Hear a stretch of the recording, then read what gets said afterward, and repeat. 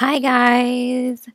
Happy Saturday. Well, actually, happy Saturday for me because I don't know when I'm going to be uploading this video.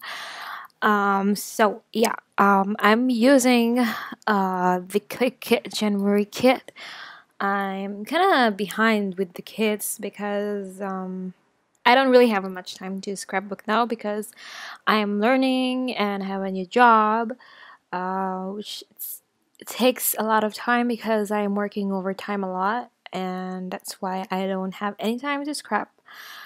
So I have so many scrapbook process that I have to do voiceover, and I don't know. Maybe I'm just gonna put music because I don't have time to sit down and do the voiceover. But I hope that most of the videos that I will be uploading in the future are gonna be with voiceovers. So anyway, you can see me in the beginning that I went through the pattern papers. It was from Kim Watson's collection. I don't remember. I think it's the Happy Place collection. All the products here are from that collection. And you can see me now ripping those pages that I used in order to mat my photos. I printed this photo, which is 4x6, on my Canon selfie. It's really convenient when you have a printer that prints your pictures, instead of going to the photo store. I don't know how you call this, photo stores, and just develop the pictures. It saves you some time and also money. And yep, I I printed those photos, 4 photos and 4x6, and I was really happy that it turned out okay because I tend to brighten my photos too much, and then when you print it, they look like ghosts. I mean, the people in the picture, because the picture it's like really white. You can see this cut apart from Clique. I think I'm going to be using it. I'm not sure. Um, I am holding right now the sticker sheet from Kim Watson collection as well. I think it's Kim Watson. I'm not sure now. I'm not sure. So yeah, I keep talking and talking. I'm not talking about the layout. Sorry. I tucked in some embellishments from the kit, and the title is Happy Friends. I missed my old job. Because of the people, not because of the job itself.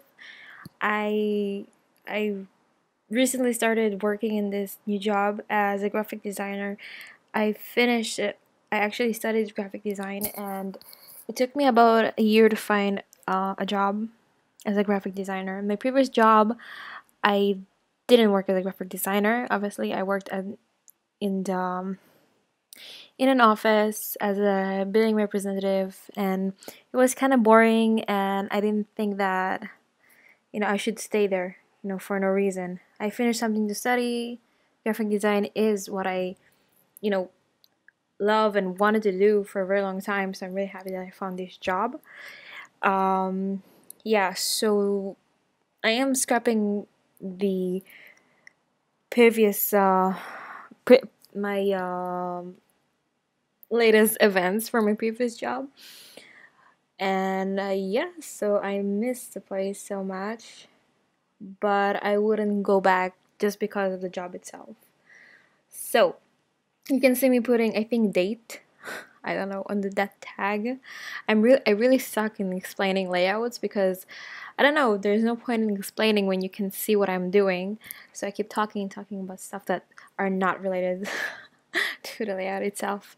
Yeah, so it's gonna stay that way, the layout.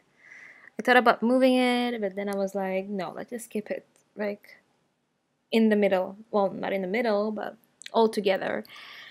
And yeah, I really like this wood veneer, the Happy wood veneer. I think I used my Copic marker, the yellow one, in order to paint over it because I wanted to be part of the color scheme in the layout, but it's just kind of like red, bluish, yellowish scheme.